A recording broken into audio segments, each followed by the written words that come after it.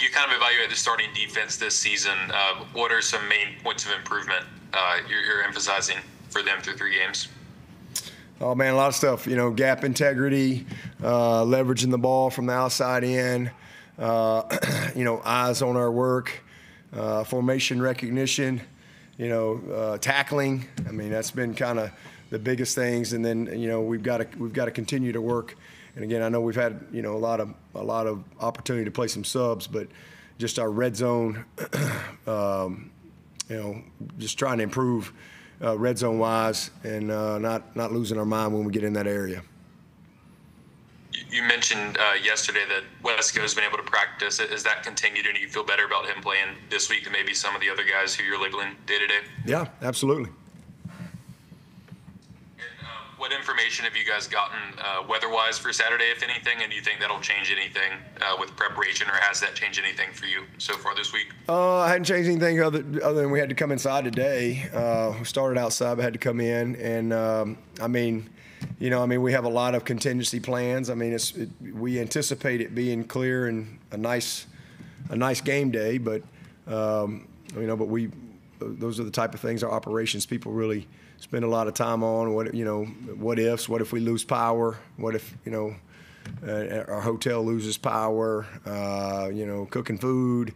I mean, there's a lot of things that you have to really plan for in a situation like that. It may not happen that way, but we got to have a plan just in case. So, Mike Dooley does an amazing job in making sure that no matter what happens, we'll be ready to roll. Dabo, this is Larry. With Khalil, how do you think he's done so far this season? I guess he's moved around, safety, nickel, and all that. It's good. I mean, he's done well. I mean, he's only had really one full game, and then he's had a couple halves of play. So he's done well. Hey, Dabo, this is Grayson. Just wanted to get your assessment of Cade Denhoff's performance in the starting role on Saturdays. Talking to him yesterday about the journey that it took for him to get there. Just what was it like to see him out there in that starting role, and what has that work been like for him to get to that point? Yeah, he's just, the epitome of, what our program's all about.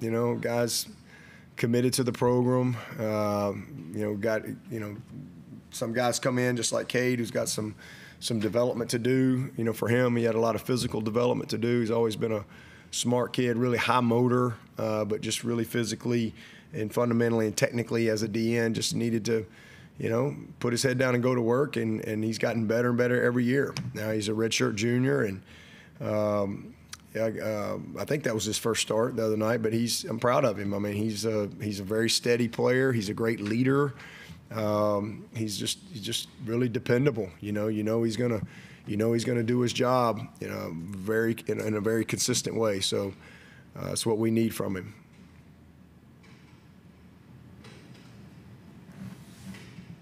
Hey, Dabo, this is Darian Carter with the Greenville News. I'm just curious about your assessment for Christopher Vazina over these past 2 games, getting reps in the second half over the past 2 games.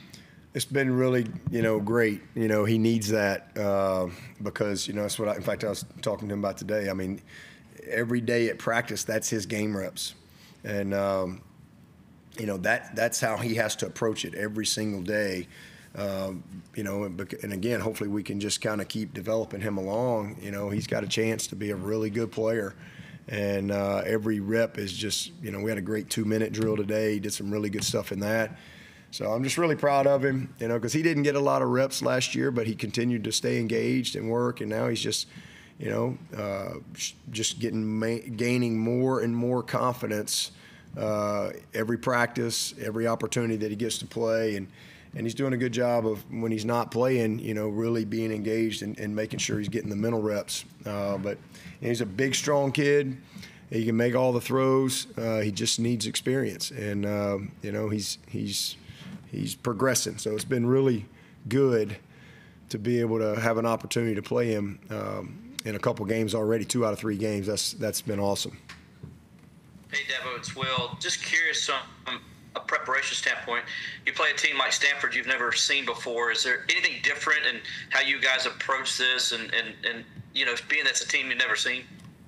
No. I mean, I mean, a lot of times you play, teams every year. They might have the same logo, but they're a different team.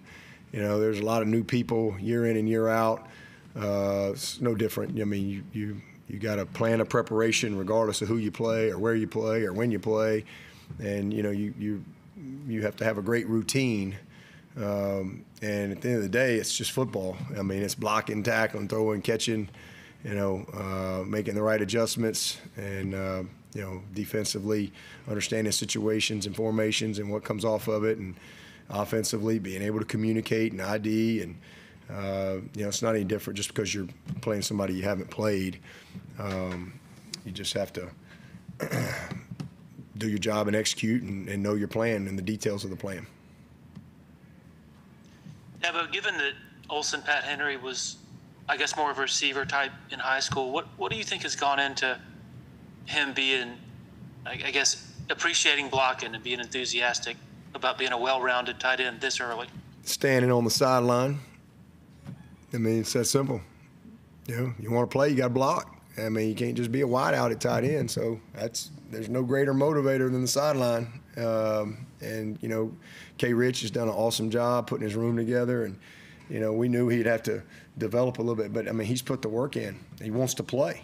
He's super talented, but you can't just be a receiver. You got to play in the box. You got to do all the dirty work too. That's a very tough position to play.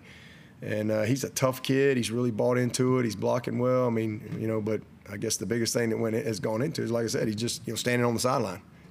So you want to play, you got to earn it, and you got to get better.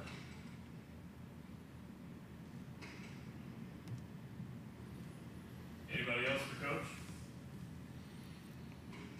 Yeah, Dabo, has Stanford, have they brought more pressure on defense the last couple of games compared to their opener against TCU? I mean, they're about, they're probably 25-30% pressure. They're not a big pressure team.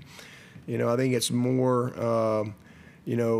where they brought some pressure against Syracuse, but there was a lot of red zone and plus territory in that game, and that's kind of been their deal at this point. Is when you get in a certain area of the field, they'll get after you. But who knows? We'll see. But to this point, they have not been they're about 25-30%.